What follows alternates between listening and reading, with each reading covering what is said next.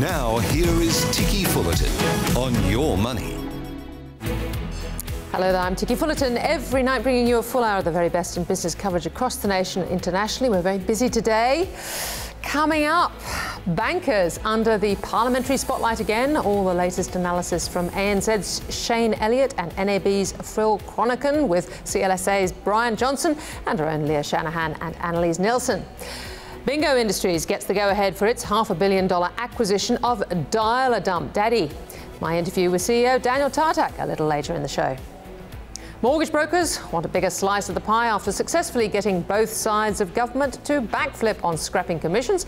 Leo Shanahan speaks with Mortgage Choice CEO Susan Mitchell and Chairman of the Business Council for Sustainable Development Australia, John Hewson, on his latest initiative, the Australian Sustainable Finance Initiative. More on that later.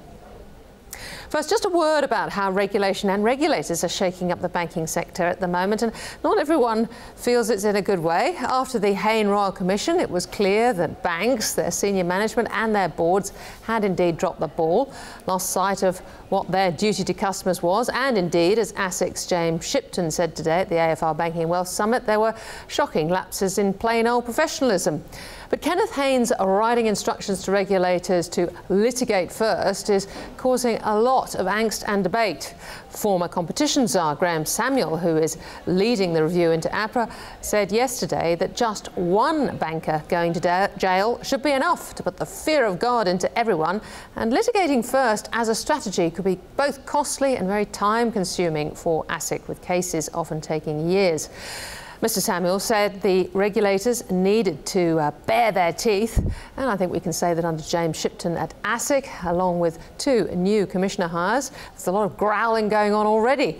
ASIC Deputy Chair Daniel Crennan QC said today that ASIC's why not litigate stance will mean more civil and criminal cases, and there'll be more from the Royal Commission, including the fee for no service litigation. And Karen Chester, hot to trot from authoring the Productivity Commission report on super, is going to be chasing returns from her new seat at ASIC. But just as important is what's happening in the responsible lending area. Access to finance has apparently got much harder for those wanting home loans, but also for small businesses. Credit is getting tighter. Here's ANZ Chief Shane Elliott today at the committee hearing. I think I mentioned at the time of the interim report actually that I found it confronting both personally and professionally. It was an opportunity for me as a reasonably new chief executive to look at the failings of our institution in essentially one process and under one document. And that was a humbling and confronting experience to see the extent of errors that we have had, the common themes in there, and when the fact that when we've got things wrong, we were not good enough at fixing them or holding people to account. For the organisation, it's also been a real wake-up call. And right from the beginning of preparing for the submission, getting the interim report, and then obviously through my own testimony and the final report, we've been determined to use this as a call to action in our bank to make sure that we fix the mistakes of the past and ensure that they never happen again.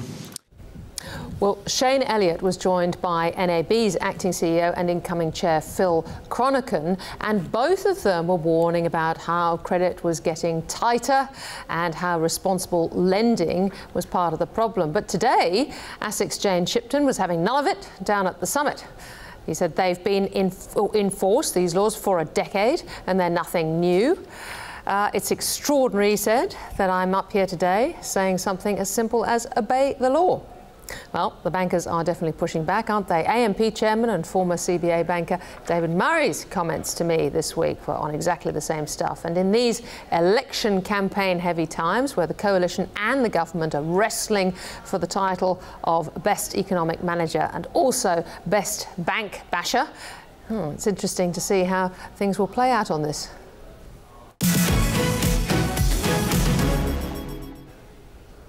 Well, let's go to today's banking inquiry. Your Money's chief business reporter Leo Shanahan joins me live at the desk. We also have Sky News political reporter Annalise Nielsen joining us from Canberra. Guys, both of you were watching this. Annalise first. How did you see Shane Elliott's performance? What were his big concerns?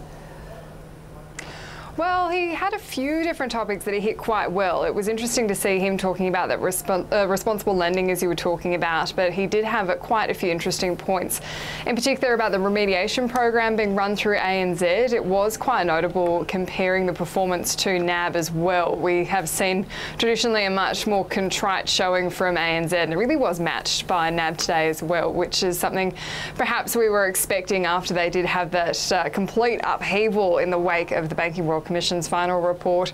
It was interesting to see him speaking about different issues that the banks had with their change management program and just the money that's being spent. It's quite a significant amount, I think about $300 million in remediating customers. That didn't go unnoticed by the panel. Yeah, any use of the word agile anymore, or has that kind of disappeared? No, it's consequence management is the new buzzword coming out of the banks. We heard that more than a few times, and it's definitely raised the ire of a few on the panel. It was probably one of those points where the business jargon hits the real world and doesn't quite translate. Okay, all right, Leo, interesting what Annalise was saying about both a bit more contrite, but for NAB, quite important to be so, yeah? Well, very much so, and I think Phil Cronican filled that role today that was necessary. There would have been real problems if he didn't. But yes, quite a contrast to the appearances of Andrew Thorburn. And sort of saying actions speak louder than words. And he was concise, generally speaking, in his answers, and, you know, started off with an apology and was very clear that the bank had let its customers down, and we were sorry for that. Interesting comments around lending. Shane Elliott also had some very interesting comments around lending. Elliott seemed to be saying, look, there's no doubt that maybe we'd been a bit cautious, trying to send a signal that the bank's open for business, but as you said, linking that to some degree with responsible lending laws. Cronican actually said, look, the rate of lending and the rate of approvals is more or less the same as what it was a year ago.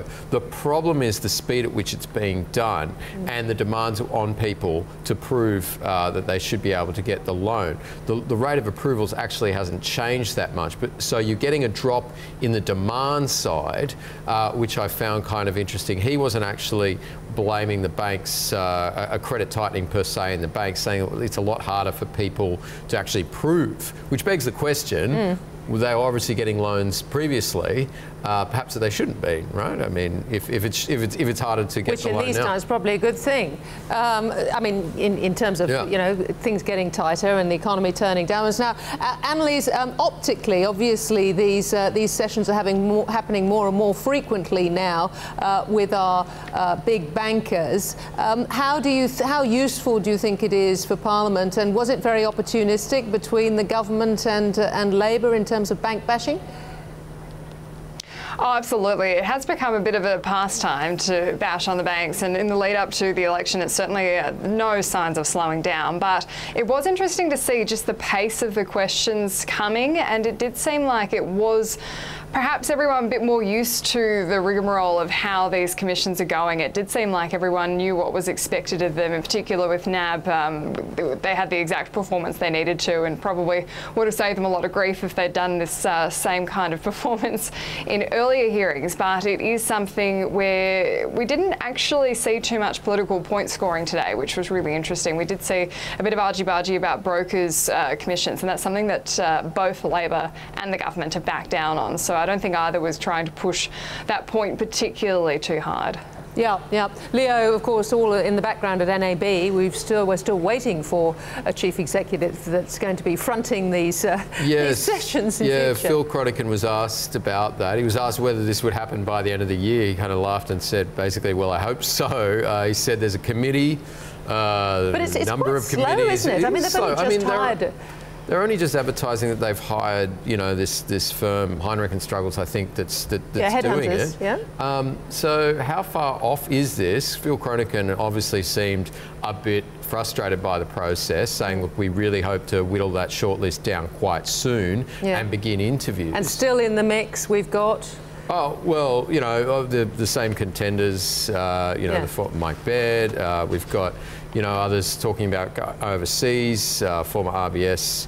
Ross McEwen. George Frazee still in the bank. He's departing Westpac. And Craig Drummond, of course. Craig Drummond. Angie Mentis in New Zealand, no doubt. So we'll and anything your end on that front, Annalise?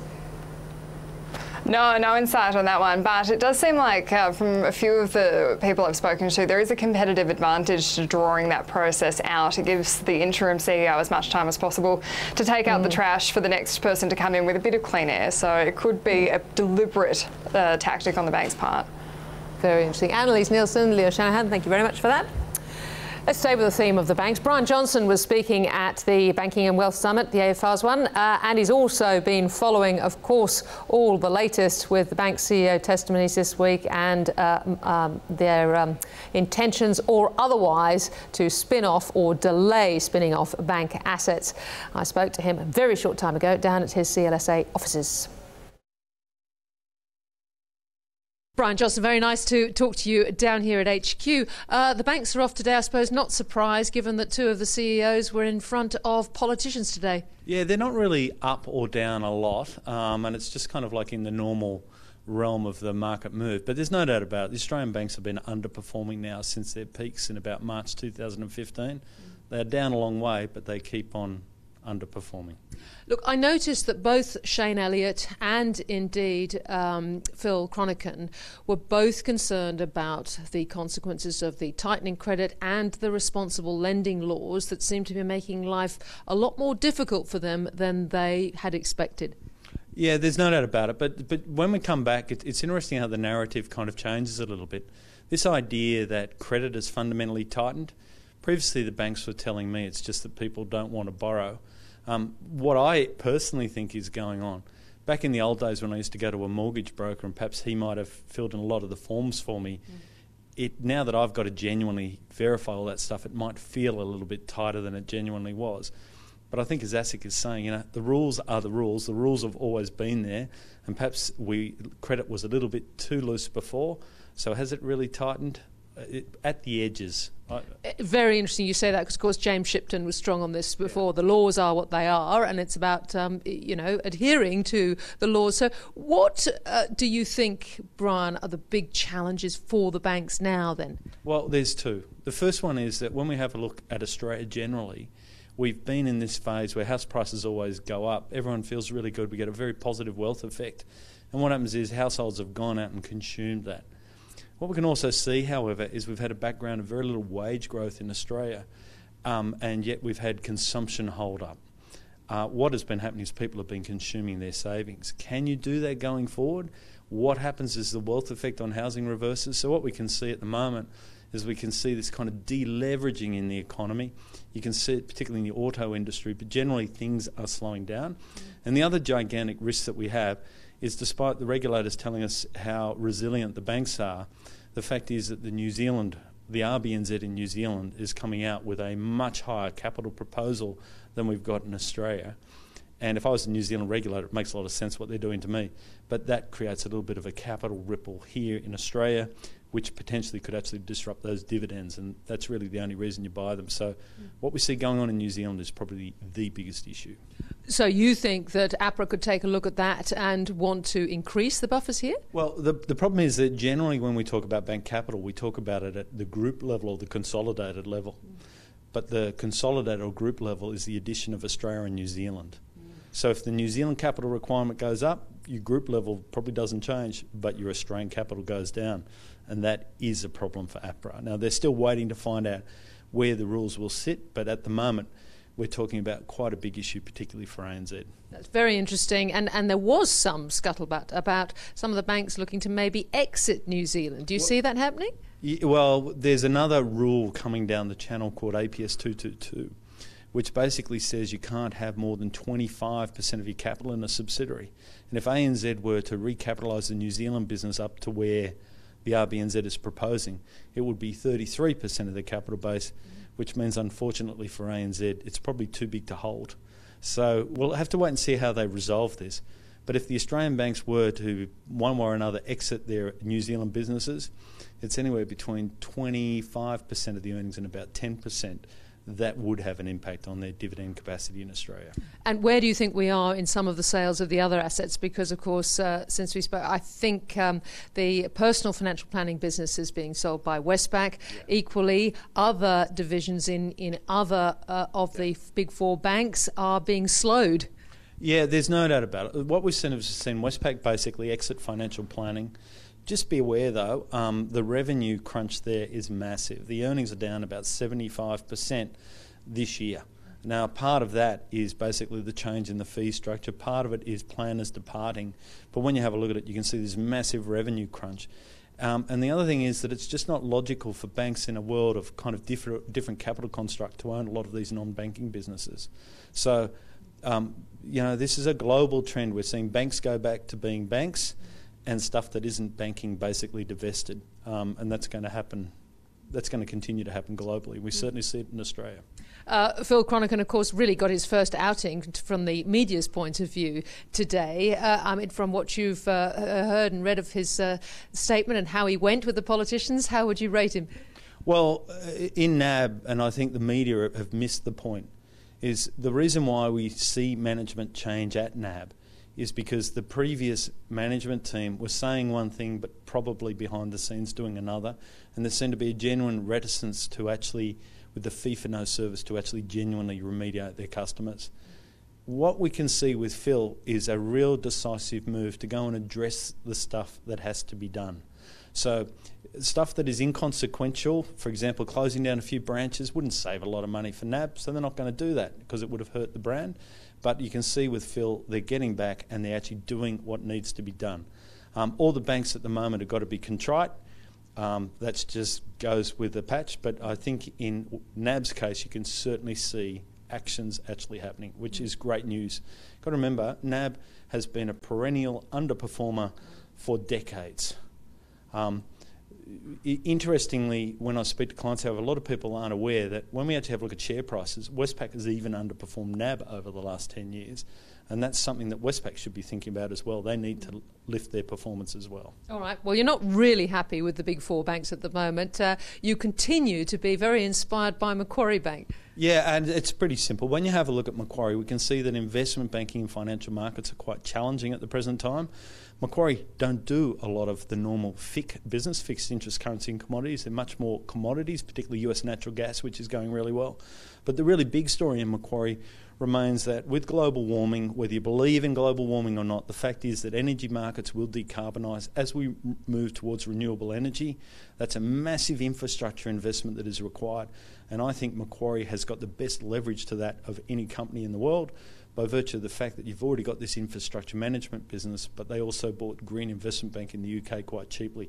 Macquarie is the play on decarbonisation. Brian Johnson, so interesting as usual. Thank you. Thank you. After the break, ASX-listed Bingo Industries has the green light for its dial-a-dump takeover. CEO Daniel Tartak will be with me next. You're watching Ticky on Your Money. Now, back to Ticky. Welcome back. Well, Bingo Industries has completed its, some would say, controversial acquisition of Dial-a-Dump. The ACCC gave the waste management company the green light for the $570 million takeover last month. As flagged by the regulator, the deal makes Bingo the largest building and demolition waste collector and processor in the country. Bingo appeased the ACCC by committing to the divestment of its Eastern Sydney waste processing plant. The acquisition comes at a good time for the company. Bingo flagged a profit downgrade back in February, causing the share price to plummet by almost 50%. So where to from here? Well, I'm very pleased to welcome Bingo Industries CEO Daniel Tartak, who joins me live at the desk. Daniel, welcome. Thank you. Now, good news on your growth story. What will Dial-a-Dump actually do for the business now that you've got the green light? Yeah, we finally got the green light. It took a while, but no, Dial-a-Dump is transformational for Bingo. It basically enables us to be vertically integrated now in New South Wales, making us the largest operator in the state. And we have the opportunity now to build a recycling ecology park, something that really will bring forth our strategy and vision for this country in solving what we believe is a potential waste crisis in this country. So when you talk about vertical integration, what do you actually mean there? So basically, the Eastern Creek facility will enable us to handle every type of waste in the market, from food waste to non-food waste at that facility, and we'll be vertically integrated across collections, processing and ultimately recycled product sales and landfill disposal. Well, when we think back to this, you know, China basically closing its doors on some parts of our waste that we want to throw out there, I agree with you, it is a major crisis. You raised money to actually take over Dial a Dump, and Ian Malouf was partly for shares as well. So Ian Malouf and indeed family, the Maloufs and the Tartaks will be in the business together, yeah? Yeah, we sure will be. Yeah, we've been competing for a very long time now. We've joined forces. So yeah, we raised $425 million back in August to pay for the most part of the acquisition. Ian Malouf now will hold 12% of the company and will be a non-executive director. So yeah, Ian brings 35 years of waste experience to the business. So yeah, I very much welcome his knowledge. And you chaps are all going to get on? Oh, most definitely. Okay. And we are getting along. So from an investor's point of view, I mean, there are a few things which makes it difficult to know what to make of you. You were obviously plagued by short sellers last year, and then kind of sort of fended them off, and then really shocked the market, I think, by that profit downgrade in February. Given that everybody was saying, no, this is coming, look at the market, why did it take you so long to announce that downgrade? Yeah, so the downgrade was disappointing. There's no doubt about that. The slowdown in residential market came quicker than we expected.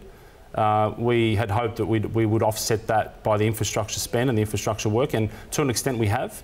Though the residential part of the downgrade was only a small part, so there are other factors contributing to our downgrade, like a delay in our price rise as a result of or partially a result of the delay in the Queensland levy, which will come in effect July 1, yes, and reconfiguring our network on the back of the Dial a Dump acquisition. So several factors caused the downgrade, and two of those three factors is more of a timing issue, where the profits will be sort of moved towards FY20 instead of FY19. Yeah, so for the full year?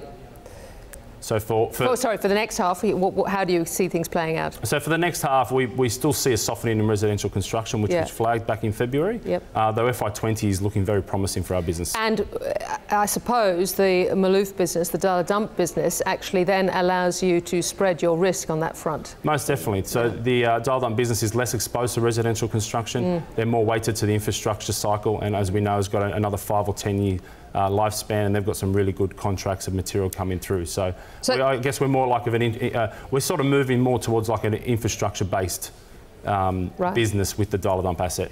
So the other issue, and it was, go back to that ABC Four Corners program, which exposed some of the underbelly, perhaps, of what was going on in the waste business. Now, how, as an investor, do you deal with the reputation of the waste business and make sure people, especially in this day and age when we want to be responsible investors, that we're actually doing the right thing?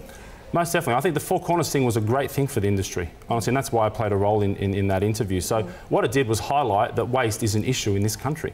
So guess what's happened in the last 2 years? People are talking about waste. There is an issue. We need to invest more into our recycling infrastructure in this country. I believe we're probably the largest investor in recycling infrastructure in New South Wales and Victoria. We've spent hundreds of millions of dollars in the last few years. We plan on building a recycling ecology park at Eastern Creek, investing a further $200 million into a recycling park that can accept all waste types in the market, which will go a long way in solving partially the problem with the China sword policy. How are you going to go with your relationship with the EPA and this sort of idea that more volumes are getting delivered to waste dumps than you've actually got permission to dump?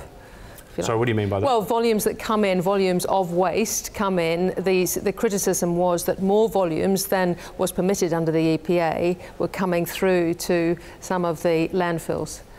Our landfills, or no? Generally. Yeah. Oh, no. So yeah. The problem is right now is there needs to be more investment in infrastructure assets. We need more recycling facilities in this country to deal with waste coming back from Queensland, to deal with waste not going to China, just to deal with population growth. Yes, because just to fill everybody in, the levy, which is now going to be put on, what is it, $75 a tonne in waste levy in Queensland, is going to stop all the trucks heading up there and dumping. Yeah, it might not stop all the trucks, but it'll stop a great amount of trucks. And yes, there's a lot of waste coming back to Sydney, and we need to deal with that. So bingo, we've got 3 sites offline right now in construction, which come back online next year. So we are gearing up to solve part of the state's problem. Yes. So we believe we're doing our part there. And there's waste everywhere. It should be such a fantastic opportunity and growth business. One can see that. Equally, waste around the world attracts words like mafia, crime gangs, black money. Is that alive and well here? Should we be worried about it in your business? No, definitely not. I think the EPA and governments are doing a lot to drive out the rogue operators in the industry. I think there's rogue operators in all industries. So There's definitely increased compliance in the industry in the last 2 years. Quite a lot of cash in this industry, isn't there? Well, we don't see a lot of cash in our business, but definitely potentially in parts of other businesses. But no, I think the EPA is doing a great job in driving out rogue operators. I think the more people talk about it, the more governments invest in recycling, I think the more it's going to contribute to the economy and actually raise the profile. And back to the family again, buying land is obviously crucial to being able to expand your business. You know, there's obviously family ownership of certain lands and leasing deals being done, related party transactions. How does that all work? So no, not anymore. All the land that the family owned is now being bought by the company. So no, those related party transactions, you know, it was always a transition from IPO, taking a family business into the corporate public world. So no, those transactions are now finished. So blue sky ahead. Sure is. It's a great opportunity ahead for us. We're very confident about the growth of the company, especially in FY20. Yeah. Daniel Tartak, really good to talk to you. Thanks so much. Thank you very much. Thanks for having me. OK, after the break, mortgage brokers push for more concessions. Mortgage Choice CEO Susan Mitchell, next. This is Ticky on Your Money, covering the big business stories.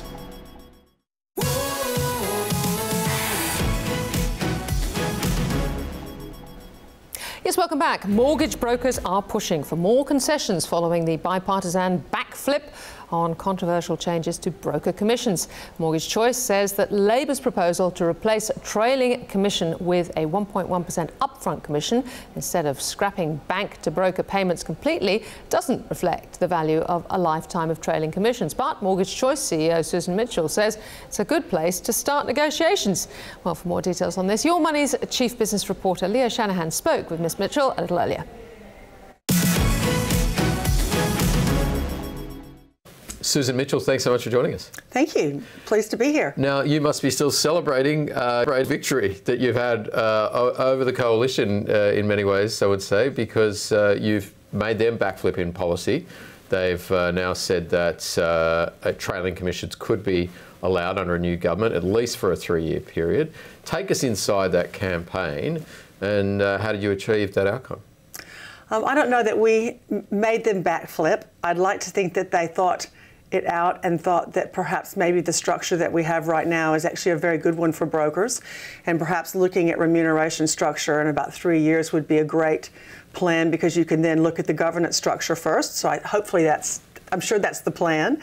But the campaign, I'm very proud of the mortgage broking industry. They did get together. They put aside any differences they might have from different groups to different groups, and they all worked together under the MFAA and the FBAA to really support the campaign, both as a grassroots writing to their MPs, as well as a social media and distributing all of the collateral that was created for the campaign. Okay, the campaign itself, as I said, was pretty effective, though. Mark Burris seems to be taking a fair bit of credit for it. How important was Mark Burris's role in it, and what was your role personally in this?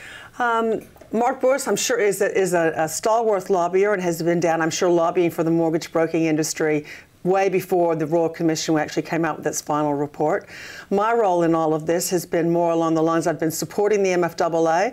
I've been rallying the troops in Mortgage Choice to ensure that they're supporting the MFAA, as well as participating with the other CEO aggregator heads to lobby specifically for the mortgage broking industry. Right, there were reports about, of course, Mark Burris's friendship with Prime Minister Scott Morrison. How important was that in the campaign, and did you have meetings with the Prime Minister or any other senior ministers about this? No, I didn't. I was not privileged enough to get to meet with the Prime Minister. I wasn't in the room with Mark Burris and the Prime Minister, but I'm sure that Mark Burris was in there fighting for the mortgage broking industry. All right. Well, you said yesterday, though, that at a conference that yes, the mortgage broking industry will continue to push for more concessions. What would those concessions be?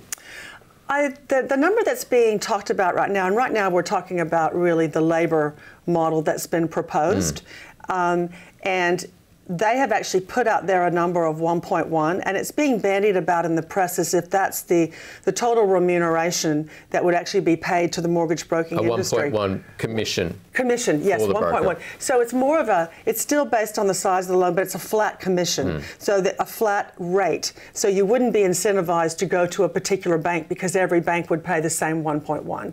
But the point is really that 1.1 is not economic parity with what's actually paid now.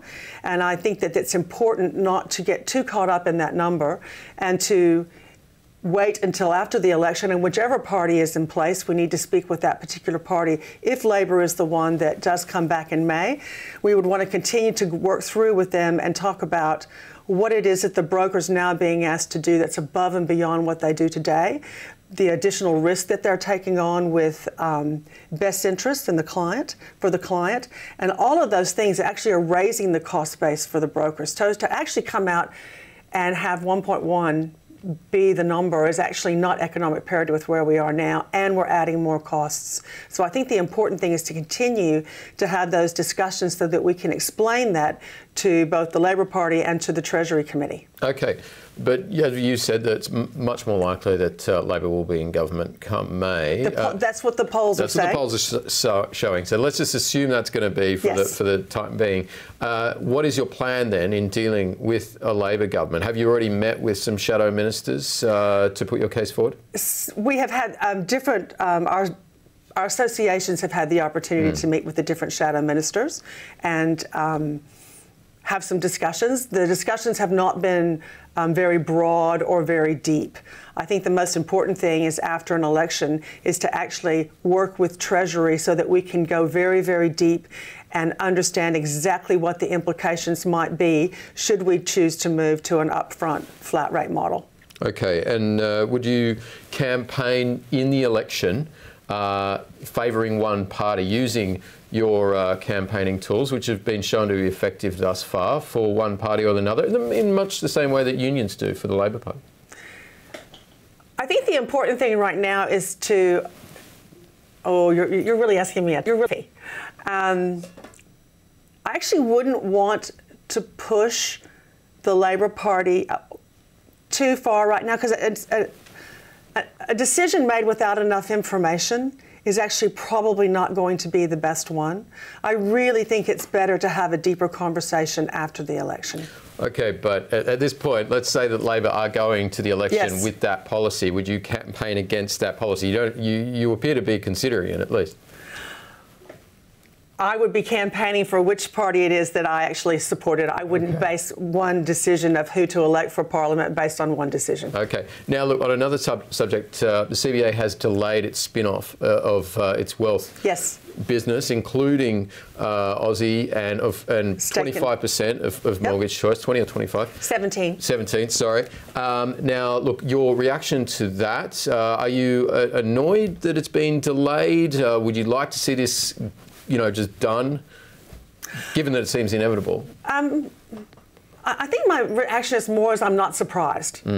It's a very, very difficult thing to do, to divorce the two companies. There's so much remediation going on right now. I'm not actually sure how you spin out that group of companies, because there's also some financial planning groups in there as well that are probably under some remediation. I'm not sure how you spin that out to a shareholder and explain to them, I'm going to give you this little group of things, and it's got kind of a lot of problems in it, but I'm going to give it to you anyway. Yeah. I just don't see that that's a great shareholder outcome. So I actually was not that surprised. So I said it was inevitable. You don't seem to think that it is inevitable. Have you had any discussions or any indications from the bank that they might not sell off their share in Mortgage Choice? I would assume that Mortgage Choice at some point would be sold off. Just because it doesn't go, they don't have the spin-off, doesn't mean at some point they don't sell us off. They've made it very, very clear that the things that they were putting in that new co were not part of their ongoing strategy. So I assume at some point that share in Mortgage Choice will be sold off.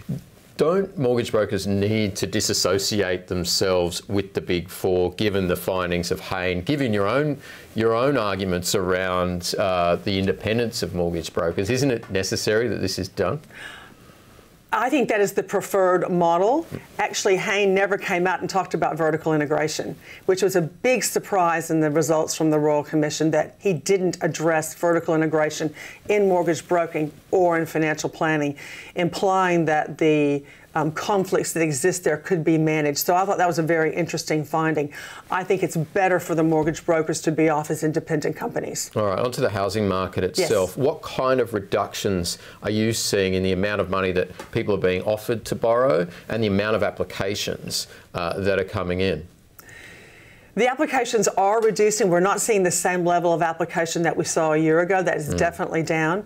The settlements, as far as our settlements for the 6 months ending December, were down about 12% compared to the previous year. Yesterday in the AFR Summit, the CEO for CoreLogic, Lisa Clays, came out and said that the property prices are off 8%. In Sydney, maybe moving up to 10%. She foresaw that actually they would continue to go down. They wouldn't shoot down, but they would continue to go down and be down for a little bit and come back up maybe 2021. All right, Susan Mitchell, thanks so much for joining us. Thank you. I appreciate you asking me. Very interesting lady, Susan Mitchell, I think. Now, a huge theme this year has been ESG, environment, social and governance influences on investing. This week, a new sustainable finance initiative is launching with senior executives of the big banks, super funds, insurance companies, the financial sector, peak bodies and academia, all coming together to set out a roadmap to support better social, environmental and economic outcomes for Australia. Well, a roadmap to be delivered next year. How will that work? Chair of the initiative is Dr. John Hewson. John Hewson, nice to talk. Now, look, there's plenty of activism in this ESG area. Why do we need a new Australian Sustainable Finance Initiative? Well, I think what's important about this initiative is the unusual level of collaboration across banks, super funds, other members of the investment community, civil society, academics, pulling them all together. What's it going to do? Well, there are a lot of things it can do. I mean, obviously we're talking focusing on a roadmap, but also, look, there'll be frameworks developed, there'll be policy pointers, there'll be, suggestions as to how, as a financial system, we can ensure resilience and stability moving forward while dealing with some of the big challenges, like human well-being and social equity and investment risk and so on. If I can come first to an area where I know you've spent a lot of time in, which is climate change and energy policy. Now, but there's been a lot of pressure obviously on the fossil fuel industry. What should a board of a company like Whitehaven Coal or New Hope, should they just be packing up and going home? No, well, it's interesting how the coal industry has responded to the threat of climate change. I mean, if you take climate change on face value and look at the 2050 projections, a significant percentage, over 70% of coal that's in the ground today should never be mined and burned if you're going to meet that sort of carbon budget in 2050. And that's a pretty clear direction, and some of the bigger miners are already recognising that and responding. I mean, Glencore and BHP even calling for a price on carbon. I mean, they've changed their thinking in the last 10 or 15 years. But I'm surprised that when people have gone to the coal industry and said, you can do other things with coal. You can actually turn it into fuel like they did in the US. You can, have dramatically reduce emissions. You can clean it up. You can reduce emissions. You can, all sorts of technological solutions. They say, mate, you've got to understand, we just dig and ship. If the price falls, we just dig more and we ship more. That's our business model. So be cleverer. That thinking's changing, and you can be cleverer about coal. And equally, I think smart companies will take interests in renewables and low carbon intensive investments to offset some of the risks that they're running. What about systemic risk? Because it's been talked about in central banks around the world how exposed many businesses are to climate change, including the insurance sector. What about systemic risk and the risk of transition, a very lumpy transition? Well, the systemic risk is very real. I ran the Asset Owners Disclosure Project for 10 or 12 years, and we survey, rated and ranked the top investors of the world. The big asset owners, some $45 trillion worth of assets, dominate most stock markets of the world, as to their management of climate risk. And, we found initially over half of their book was in climate-exposed investments, and less than 2% was in low-carbon intensive investments. That's sort of a 50-2 punt, that there won't be a climate-induced financial crisis, which will not only impact on them and their investments, but systemically. And we've seen the significance of systemic risk when, they could let Bear Stearns fail, but they couldn't let Lehman's fail, so they didn't see the extent of the tentacles. So the climate risk is very real. It can come from either, government policies on climate, or it can come from a weather shock, an extreme weather shock. You've seen Katrina wiping out a city. You've seen Sandy go further up the coast of New York. We're going to get more. And they're getting more frequent and more intense. But also technology is moving at such a pace that, renewables are so much cheaper now than coal-fired power. And these sort of changes, if you've stuck in a particular investment group, yes, and you haven't recognised the inevitability of that change and the rapidity of that change, yes, of course you're going to suffer risks. And if you put that together systemically, yes, it's a big risk.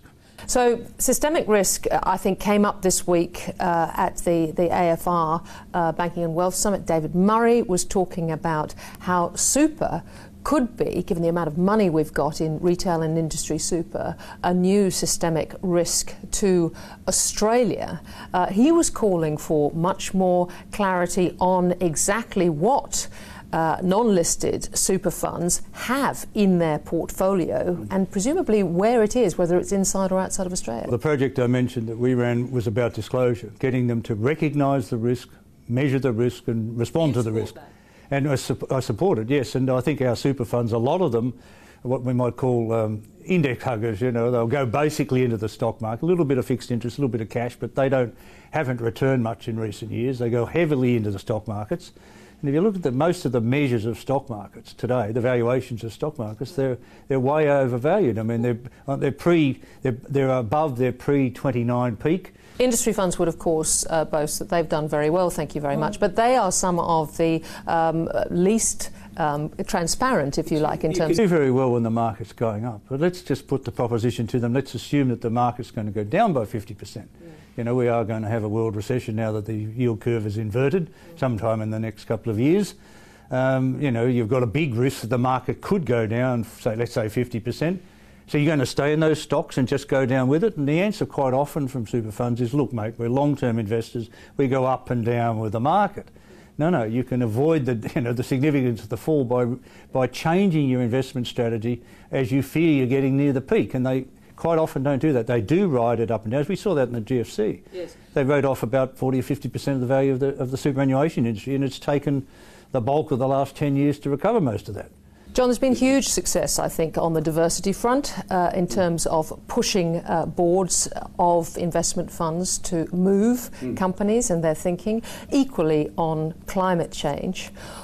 The other area that you are going to focus on is social inequity, the idea that we've got this unequal, the haves and the have-nots.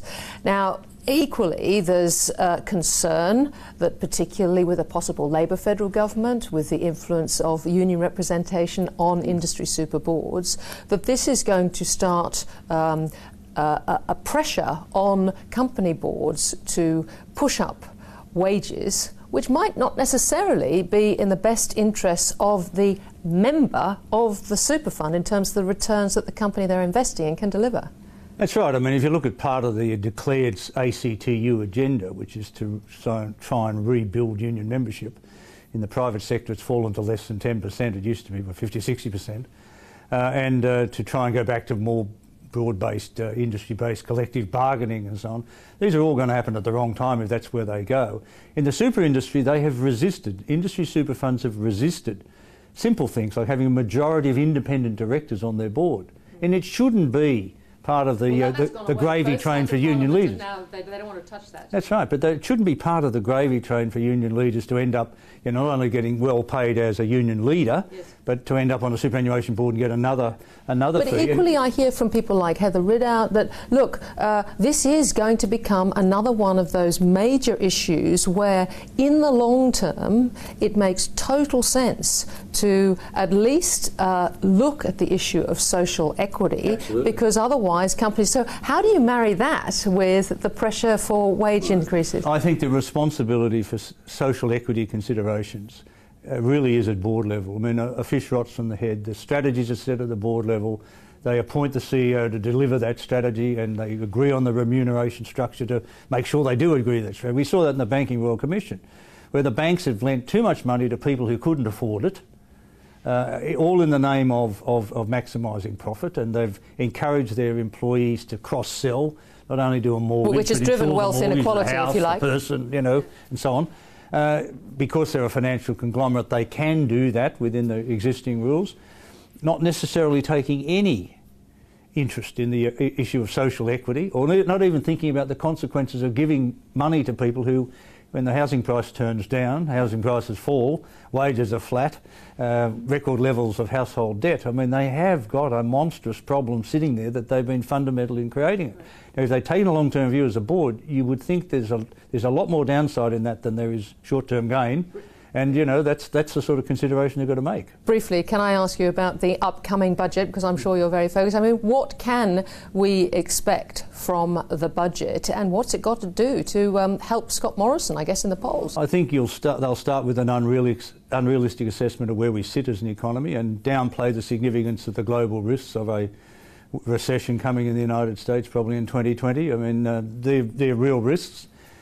Chinese growth slowing, American growth slowing, European growth slowing, at a time where, you know, our household sector's pretty strapped in sort of meeting the cost of living, having run down their savings to pre-GFC levels and having a record level of household debt. They'll probably ignore most of that, and they'll give more tax cuts and say, well, you'll feel better about all that. And they'll talk a bit more about infrastructure, and obviously, given the standing of the National Party, they'll say a lot more about, you know, regional policy.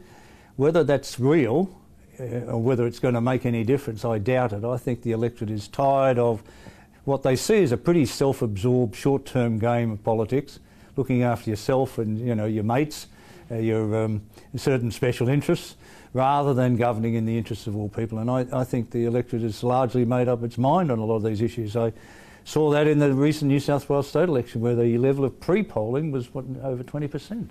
People already made up their mind. They didn't listen to the campaign. They didn't pay any attention to all that. They've heard it all before. And that is a big downside. And the budget will just look like it's an extrapolation of past thinking, no new ideas, no, you know, significant shift in their image or their stereotype, and they'll probably face an electoral consequence of that. Right. What a prediction. John Hewson, thank you very much. Thank you. After the break, Worldpay, a company worth around $34 billion US, expands its footprint in Australia. Well, Worldpay's Asia Pacific General Manager, Phil Pomford, next.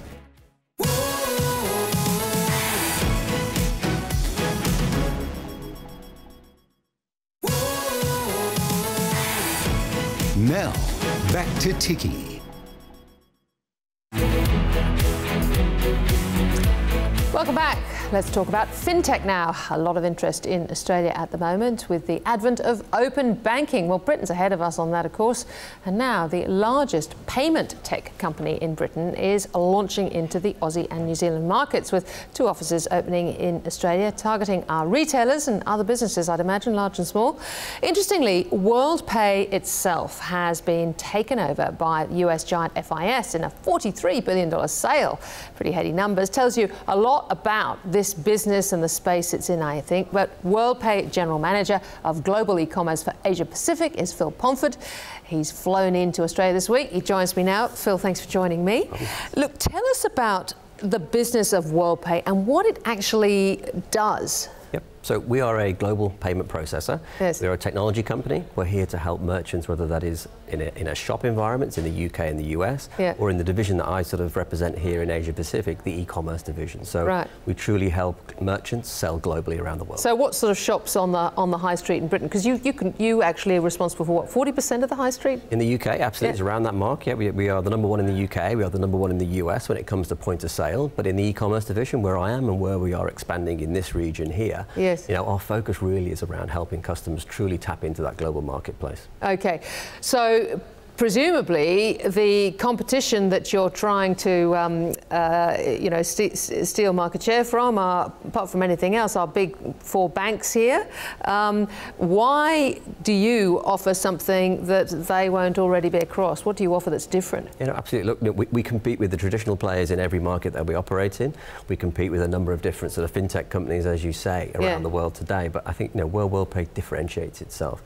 We really have the largest breadth of credit card acquiring licenses around the world. Over 50 countries around the world, we have local licenses to process Visa and MasterCard. Yes. But we don't just offer Visa and MasterCard, we also offer a huge array of alternative payments. So, we talk about the likes of PayPal or Alipay or WeChat Pay, some of the big Chinese payment producers.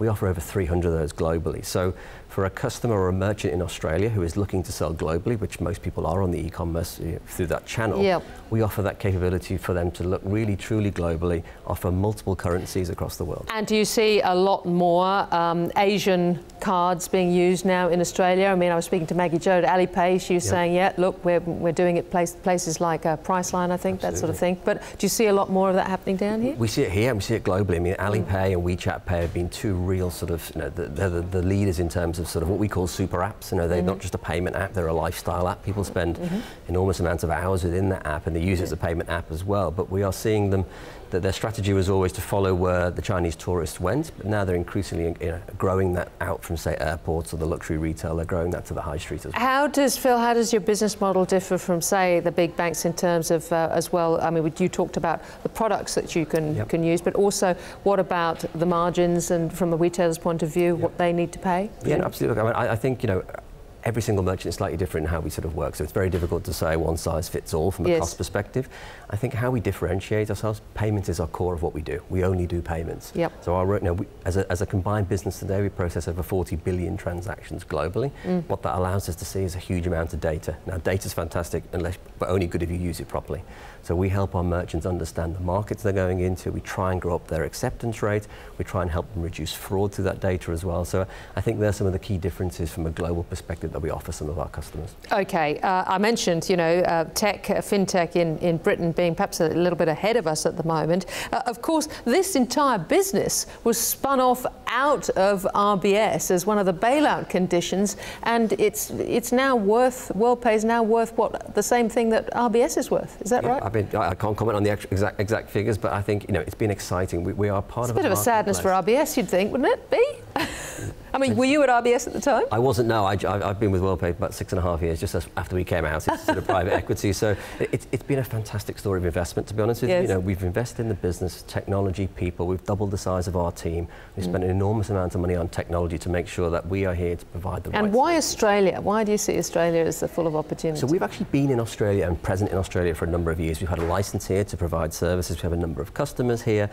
It was just the right time for us from a customer sort of numbers perspective to bring people down into the marketplace. And also we've got people now who can sit in front of customers, impart the expertise that we have from a global perspective, help these customers really truly understand how they sell globally. And we've entered New Zealand as well as part of this sort of whole investment. And both markets are full of fantastic entrepreneurial businesses that are looking to... I have to ask you before you go, of course, you have now just been, Worldpay, big as it is, has just been taken over by, frankly, your US rival, really, FIS. How is that going to work? And particularly, how's it going to work in Australia as you're coming in, because they're in here as well? Look, you'll appreciate I probably can't talk a huge amount. It's 1 week into it, the paint is still very, very fresh on the deal. But I think both organisations see huge opportunity and are very, very excited to be working together. We don't really compete in any ways. We're actually very complementary to each other. And we're really excited over the next coming weeks to see how we can actually leverage each other's assets to really help, again, our customers grow. And that's our focus. All right, I look forward to seeing how the synergies come through. Phil Pomford, thank you very much. All right, well, that is all for the show tonight. Tomorrow night, a big one-liner CEO Amanda Lacaze and Microsoft Global President and Chief Legal Officer Brad Smith has a lot to say about Christchurch. Thanks for your company.